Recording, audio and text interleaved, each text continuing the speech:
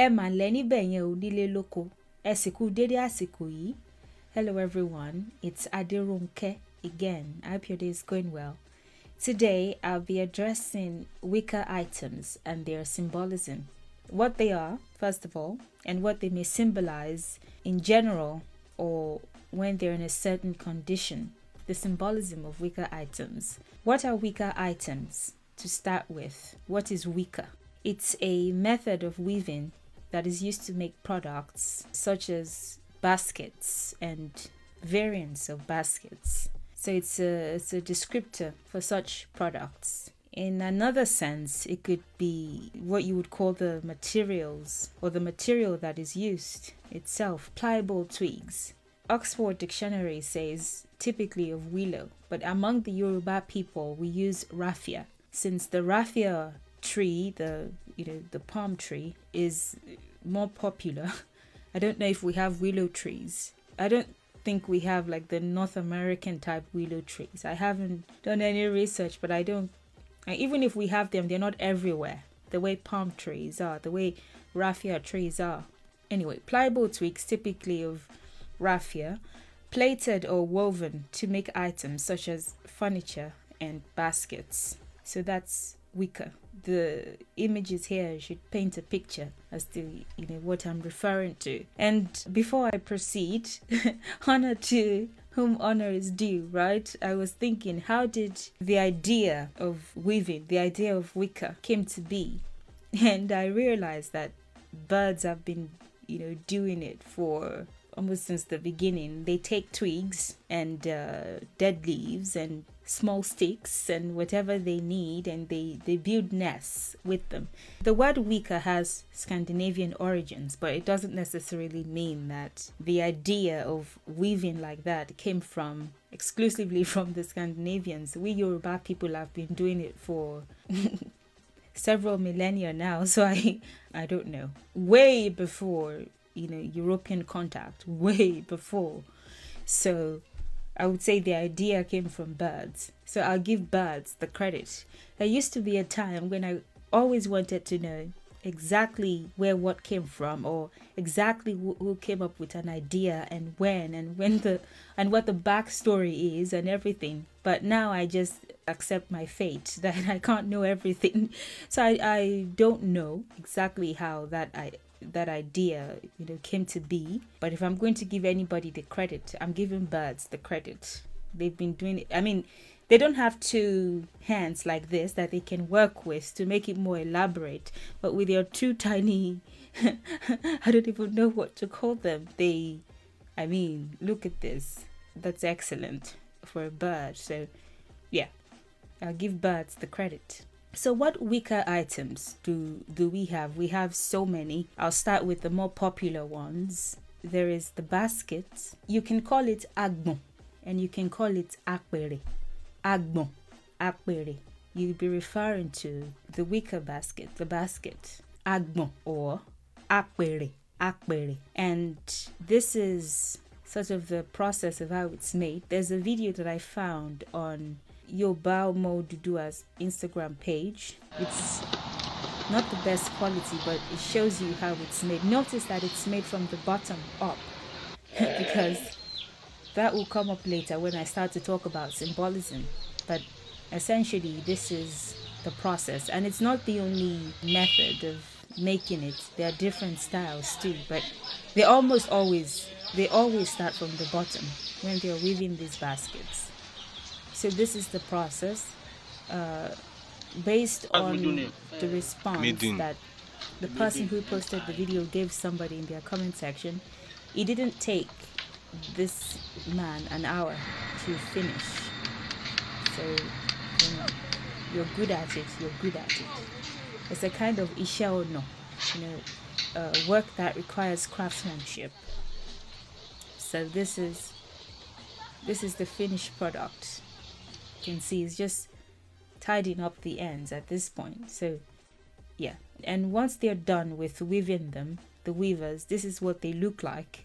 I mean, now we have plastics and they are more elaborate show glasses and But back in the day, they were everywhere in the markets. They were the main tools for transporting or displaying wares, especially when they're in large quantities like this. Akbere is what they're called, or agbon. And this is what they look like in the market. As you can see, I mean, if you still enter a Yoruba market today, I can bet that you will see them almost everywhere, depending on what is being sold too. So if you go to a clothes market, I wouldn't expect that you see them, but if it's a food market especially, definitely you will see them everywhere. In the background picture, these women are selling palm nuts with them, tomatoes in this picture. So point made, they used to be relied on mainly for trade transportation and for trade display. Another wicker item that we still use is the banshara. It's the broad tray, banshara. Now there are small plastic bowls that they use for, so that it's a bit more organized. In the past, as opposed to these smaller plastic plates, there would be the smaller banshara too. There would be like small trays as well. So it would be small ones or small wicker bowls as opposed to these plastic ones. Or they would be displayed the way that it's displayed here. So yeah, you separate them. You leave space just like this. But this is better for somebody who wants it to be a bit more organized, because if you sell like this and there are so many people trying to buy from you, you may not be able to monitor it too closely, and somebody may shortchange another pile, may steal from another pile. So they want just one pile of peppers. They may like use their finger to take from another pile so that they have more on their own pile. And you're shortchanging the next person who wants to buy from the pile that they're taking from. So definitely this is better from a common sense perspective. It's a lot more different now than it was. I would say we're a lot more populated for sure. So yeah, it's just better to do things a certain way to evolve with the times. But yeah, these trays are called banshara and they're used for displaying wares. Sometimes they were used as covers for akbere. You can use them however you choose. You can use them to cover. You can use them to display, but they were mainly used for display. Banshara, you put things in piles like tomatoes or dried fish or crayfish, or what else would you be selling with the banshara? Just items that are small like that, you would use them for. So this is another picture of banshara being used. As opposed to the small plastic trays that I showed you earlier, there are these iron ones too. They've existed for a long time as well. The next one is the Sùkú. And I'll get there soon as far as symbolism is concerned, but they were a lot more special than the ones I've talked about. They were like your traveling boxes, especially when you were elite, but not necessarily. If you could afford them, you would put food in them, you would put clothes in them, jewelry, gold, when gold became more sought after as far as fashion goes, brass jewelry, money. They were like traveling boxes. They were special for the people who weren't elite or who couldn't afford panshukus. They would have taken a large wrapper, large piece of cloth. You take your other clothes that you want to transport, you fold them into that large wrapper, and then you take the four ends and then you tie it. So you can either put that large wrapper with the clothes in it on your head, or you can put it across your shoulder, or whatever is comfortable for you. But you transported your clothes with a large piece of cloth. You fold them into that large wrapper, you tie the ends, so you take the four corners, you tie it so that the other clothes are protected within that large one, and then you can put it on your head or on your shoulder or transport it however you like. Or you could have used the regular akbere for transporting your clothes. That was fine too. But what's special about the panshuku is it has a lead. That's just like this is a very elaborate Sùkú. You can notice that it's made more special somehow than the regular akbere. Akbere, they are not meant to really last forever. They don't last forever. They start to like disintegrate after a while when you use them a lot. So, but the weavers would have taken extra time and extra care with the Sùkú, because they were not just for throw the basket around or they were made with traveling and storage in mind. If you're going to a far place and maybe you're an elite member of the society, you're moving to another city or whatever, you would have put the lid on it. They were a little bit more reserved, more special than the regular akbere that everybody just uses and throws around. You take it to the farm, you take it to the market, you take it everywhere. These ones were designed for, one, with a lid, then two, for more special uses than everyday use. That's Sùkú. Sùkú. The abebe. The abebe is the fan, and of course, considering it was and it still is a tropical environment, you would have needed that definitely. So abebe is what this is called. Another Wicker item is the agu, the coop, the chicken coop. The way that they were made, or the way that they are made, because they're still very much in use, you start out like you're making the regular akbere basket, but then the way that you end is different. So earlier I showed you, although it wasn't the best quality, I showed you how the akbere was made. I'll also show you how the agu is made. This one you can call the agu as well, but it's not like the traditional agu. The traditional agu, they make the basket, they finish up the basket, but they make a small opening. You can put the chicks or the chicken inside through that opening and close it up. This is the opening. The way that it's made, you can move it up, move this part, this oval or circle part of the coop. If you shift it up, you can put the chick or the chickens or the baby ducks, whatever other kind of animal would be that small that you can put there. You can put them in through that opening and then close it up so that they can't get out.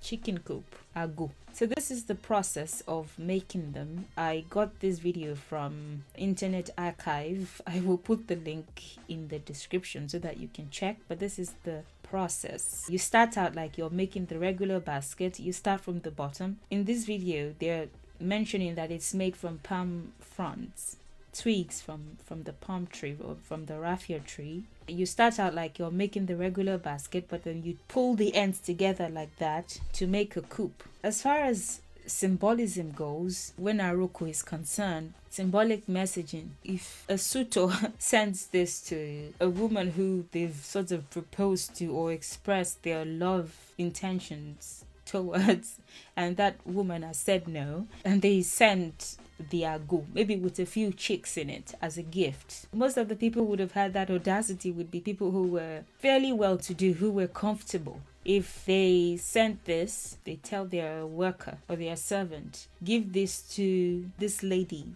that I've been talking to, and she has been saying no. It's agomiloma diadie, which means you're going to be mine eventually. Like the chick or the chicken always hands up in the coop. They walk around majestically during the day, and they would display and run around and feed around. But when it's time to sleep, when it's night time, many times they would even come home themselves and they would linger around. The owner would know, or they would know, that it's coop time. It's a symbolic way of saying, of communicating, play around now, you're going to be mine eventually. Again, it takes a level of audacity to send that kind of message, depending on who the lady is to and what her status is, or especially what the person who's sending this message's status is, if there's that factor in this scenario. But anyway, that's what that means as far as symbolic messaging is concerned, is you're going to be mine eventually. Play all you want. The other Wicker item that I remembered almost instantly is the akete, the at. So again, tropical region, very sunny, hot, you definitely needed this to cover your head from the sun. You know, especially when you were in the market and there was no shade, they would make the ends such so that they are a little bit, I suppose, larger than what would be the size of your head. Anyway, you know what a regular hat is. I'm sorry, I'm trying to overteach here. But yeah, to protect the head from the sun. Akete. They're still used, by the way, for the market people who don't have like shades or any form of storage, or most of the time they would have storage. Even if it's not a personal place to store their stuff, it would be shared, but they would have a place. But as far as where they display their wares, not everybody has shade.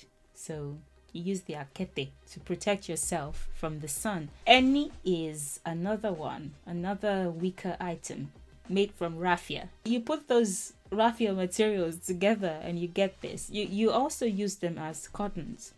So if you had a large house with multiple rooms and you didn't necessarily think it was necessary, what am I saying, to put doors at the entrance of each room, you would make the cotton vertical. It would be like your cotton anyway, with your drapes. So when you want to enter a room, you just move it and you pass through. The more popular use would be for outdoor bathrooms, you know, which was the norm. You bathe outside. So they would mold a place with clay. Traditionally speaking anyway, they would have been made with clay, those coverings, and then the entrance where people would go in through and come out from would be covered with a vertical mat. And you will put your clothing over that clay mold when you're bathing. So that's a clear sign of, oh, it's being occupied or there's somebody there. If you were unfortunate that somebody took your clothes while you were bathing, yeah, there are jokes around that. There are even surprisingly modern day jokes about you bathing and somebody taking a person who is not well mentally, taking your clothes. Like, do you run after them naked? Because at that point it becomes who's really mentally ill between you both, you that you're running after the sick person naked or the actual sick person. You sort of become the same at that point. You can't run after them because, yeah, it wouldn't make sense to. People will start to question your own sanity as well. So there are sayings and proverbs and jokes around that scenario, but this would have been the covering. As far as mat goes, you know, typically you sleep on a mat. Even those who had beds, they were molded as well, traditionally with clay. They're higher up than just laying them on the floor. You know, they were like the bed. Anyway, you cover that with the eni as well. Is that all? No, not necessarily. But the most popular ones are the ones that I've mentioned. So as far as chair goes, especially thrones for monarchs, there was a way that they would have woven raffia with it to traditional thrones to make them more comfortable for the monarch, to make sitting more comfortable for the monarch, as opposed to just sitting on plain wood for long hours. The chiefs, they would have sat on mats on the left hand side and right hand side of the monarch. But wicker, you know, was used for throne building as well, making the throne comfortable for sitting. Yeah, there are different uses, you know, but these are the more popular ones as far as wicker items are concerned. So let's go to symbolism, which is really the point of this video, my wanting to talk about the symbolism. Some of what I'm about to say would involve a bit of misogyny. I should warn you, but I have to tell you what exists. My own sentiments and convictions aside, some of these items, especially when they're in a certain state, represent something. And most of those somethings are related to bringing women down in some regard. Ajadi apere. Ajadi apere. If a woman is referred to as ajadi apere, the person who is speaking is essentially saying condemned or ajadi agbon, condemned basket, ruined basket, whatever that is. Ajadi specifically because when the apere is overused, the bottom that is made first tends to be the part that starts to like fall apart. Even if it's not completely gone like this, when you put stuff in it, the stuff starts to fall through because the bottom is not strong anymore. Yeah, especially when you're using it for transporting tomatoes, items that can be weighty. It's the bottom that tends to, when it's made, the bottom is where you start from as the crafts person, but when it's ruined, it's typically the bottom that gets ruined first, or the sides, but the bottom. The point anyway is to express that the person has now become useless. They've essentially been run through, been used. I don't know why, but it's like the men tended to see themselves as like potential destroyers or destroyers of the female body. So if a man has been with a woman, it's almost like you think the male body is destructive. So, oh, you've been with a man, you're definitely destroyed now. It's like, and I really don't understand it, why the male body was, I don't know if, there's a conversation to be had about that. If a man is with a woman, he destroys our body in some way, like, oh, we are the men, we are the destroyers. I don't know what that's about, but that's the other side to it that people don't tend to consider. To stick to the topic, ajadi apere. When there used to be a lot of emphasis on virginity, that was around like the 1100s. I don't know what that was about. In some families, they would even lay white clothes on the bed. It wasn't everywhere, on the bed when the male and the female got married, and they would have wanted to see some blood or some I don't know what that was about, but there was this virginity thing. I'm saying the 1100s specifically because of the people that started to interact with us at that time. I don't know if that had anything to do with it, but yeah, there was a craze for, she had to be a virgin. But anyway, if a marriage took place and the family of the male sent this, or somebody in the family of the male sent this to the young lady's family, it was you gave us a girl that has been run through, that has been used. Ajadi, useless, used. What do you do with it anymore? Like if it's just the side that is ruined, so maybe this part starts to fall apart or the weaving starts to undo itself, then it's still okay, you can use it. But when it's the bottom, you can't cover anything with it. You can't put anything in it. What do you do with it? It's an intense way of saying used, run through. What are we supposed to do with this? So that's what the symbolism is. If somebody calls you ajadi apere, it's very insulting. In another context, it could also be barren too, cannot hold children. If it's the just virtue thing, then run through, used. But if it's she's already married, she was in perfect shape, or whatever perfect shape is, and she can't bear children, if a person is sending them this or necessarily holding this around them, we are saying you can't hold anything. It's not any better than the former. Useless, can't hold children, can't have children. What do you do with it? I warned you that this was going to involve a bit of misogyny, but ajadi akbere, ajadi agbo, useless. That's what that means as far as symbolism goes. And if somebody is called that, it's insultive. Panshara, this one, broad tray. As far as symbolism goes, this is for all or for sale, or everybody can just pick what they want from it. In the media, in popular culture, there's a song by Ayinla Omowura, if you've heard it. I'm going to try to sing it. Panṣágà rántí ọjọ́ ọ̀la o, panṣágà rántí ọjọ́ ọ̀la o, ó jẹ́ ronú rẹ̀ wò kó o tún bá. Àwọn tó dára jù ẹ́ kí ni wọ́n pín? Gbogbo àwọn tó dára jù ẹ́ kí ni wọ́n pín? Ìwọ náà á wọlé ìtẹ́ ẹ̀ sí. Ìwọ náà á wọlé ìtẹ́ ẹ̀ sí. Nígbà tí o bá kálá ojú, mò ń sọ àwọn tó ń gùn ẹ́ bí ẹṣin. Tí o bá pè wọ́n, wọ́n á mọ̀ ẹ́ lójú. Wọ́n ń pè ẹ́ ní Sisi. Wọ́n ń pè ẹ́ ní Sisi, inú rẹ̀ ń dùn. Ó máa ra Ẹ̀gbá, ó máa ra Èkó. Wọ́n sọ ẹ́ di pàǹṣára ni. Àwọn tó dára jù ẹ́ kí ni wọ́n pín? It's essentially like I'm going to try to interpret the song so that there's more context to what I've just said. For those who are either fornicators or adulterers, there's an Islamic influence because he was a Muslim too. But anyway, Panshaga, which could be the act of adultery or fornication itself, or somebody who is an adulterer or fornicator. Remember tomorrow. Think and change. Sort of like stop doing that. Those who were better than you, what did they share? You're not special anyway. You also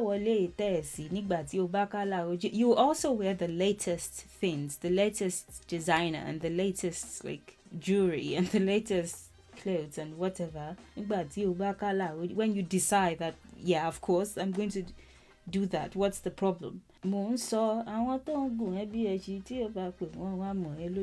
The people who are riding you like a horse, that's essentially what that is. The people who you're having relations with, when you call them in the future, they'll just give you the stink eye, like, do I know you? Have we met?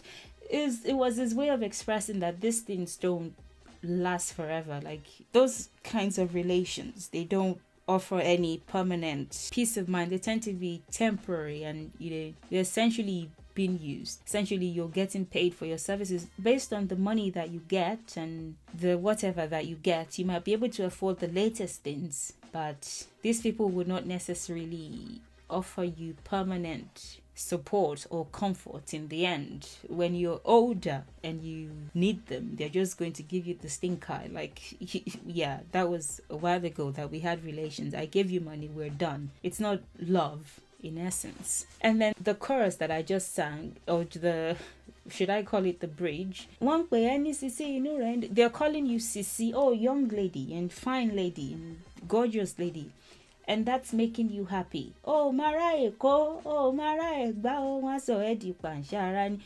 you don't know people from Lagos, from Eko, and you don't know the Egba people and the Eko people. They will turn you into a broad tray. If you don't have a level of discipline and a level of saying, no, excuse me, I'm not interested in that. If you believe it anyway, they'll just pass you around. Or you'll just be like a broad tray that everybody can pick from. Broad tray for all, everybody can pick their own.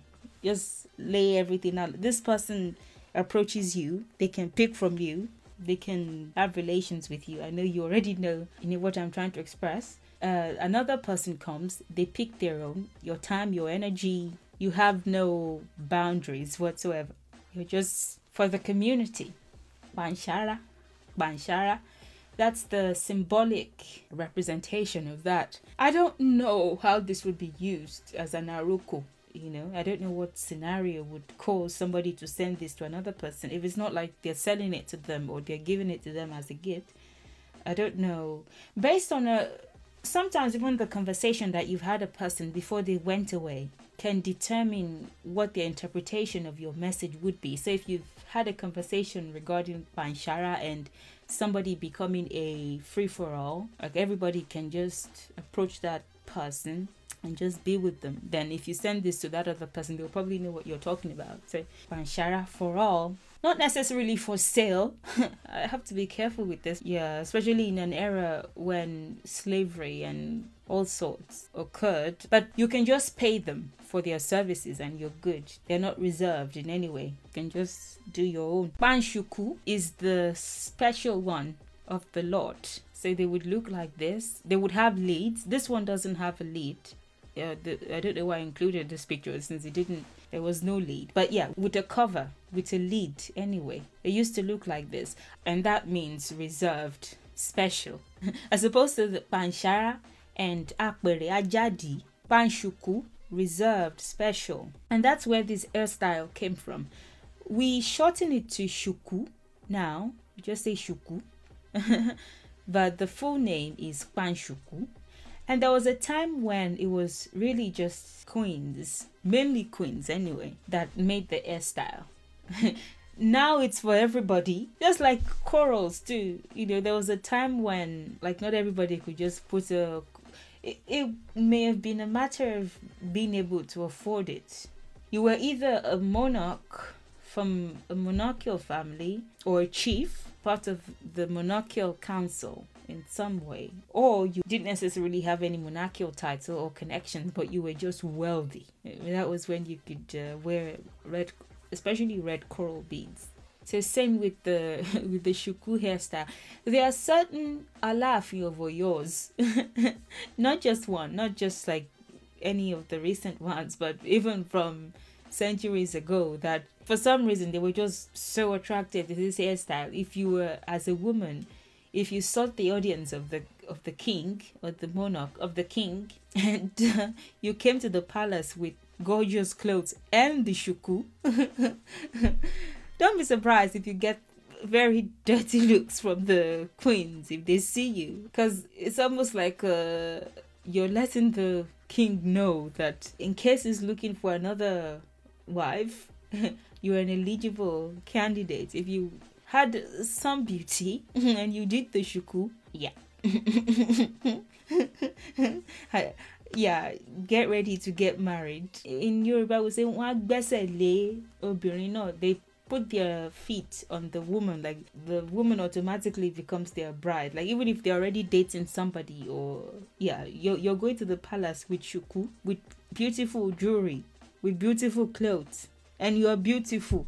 Yeah, tell your parents, because you're suggesting that you're ready to be a king's wife as well. Yeah, so that's where this style came from. Pan Sùkú, or Sùkú for short. Everybody does it now. You don't have to be a queen. Certain chiefs would have also done it too, like, yeah, reserved, special, not for everybody.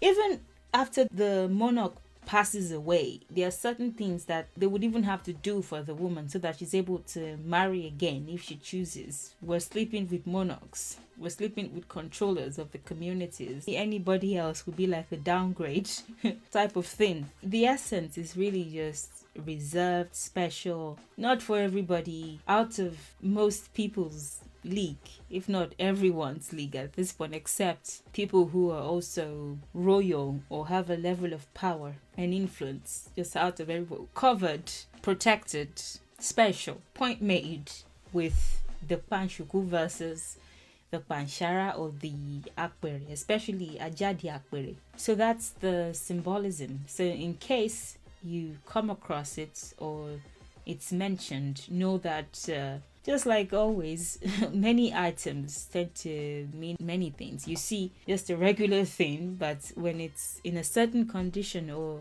is used as a metaphor for something, yeah, it may mean several other things than what it is at face value. So if you have any questions, comments, contributions, concerns, please don't hesitate to let me know. The things that I've mentioned can definitely be addressed further.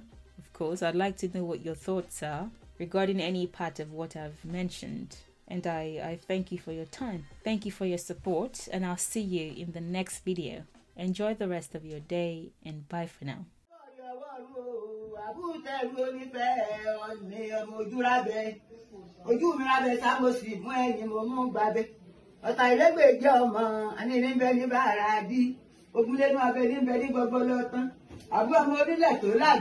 Bàbá wọn ní sẹ́sẹ́ fún ìrìnmọ́ àlàpàlàdò òòrì làpàlàdò tí ọ̀jẹ̀ ń bá fẹ̀dọ́ ní ọmọ ojúlábẹ́ ọmọ ojúrédò táwà ọmọ ojú oró tí ọ̀jẹ̀sẹ̀ yóò tó mi ju ọ̀kẹ́rẹ́ òjé kí omi ọbọ̀ òtòrò ìbá tòrò négénégénégé èmi làbá rí mọ àmúbọ̀ sùn kátólì mú bọjá gbogbo sàméjèèjì rè tí bẹ nípa ẹ̀kún òpópó máa yí ìyàn o àbúdẹrù bí máa yí ìjẹ́ ẹ̀kọ́ wọ́n bá ti jí ogun ni máa tọrọ lọ́wọ́ ọba ọmọ olódò kan.